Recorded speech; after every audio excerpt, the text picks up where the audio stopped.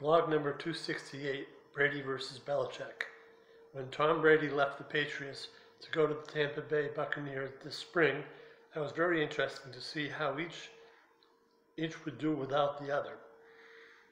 They had been together for 20 seasons with the New England Patriots, and the Patriots had won 11 consecutive division titles and 6 Super Bowls during that time. The Patriots signed Cam Newton to replace Tom Brady, and he looked good in the first 3 games. They went 2-1, and the one game they lost, they were 1 yard short of beating the Seattle Seahawks. Then Newton got COVID-19, and he was sidelined for a bit. And since that start, they've only won 4 and lost 7.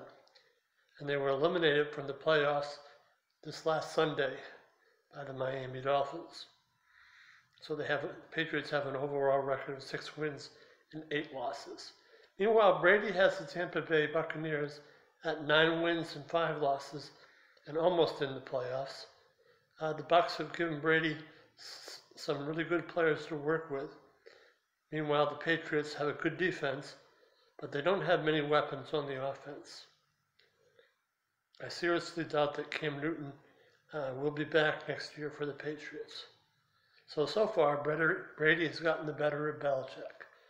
I don't know how long that will continue, but it's interesting.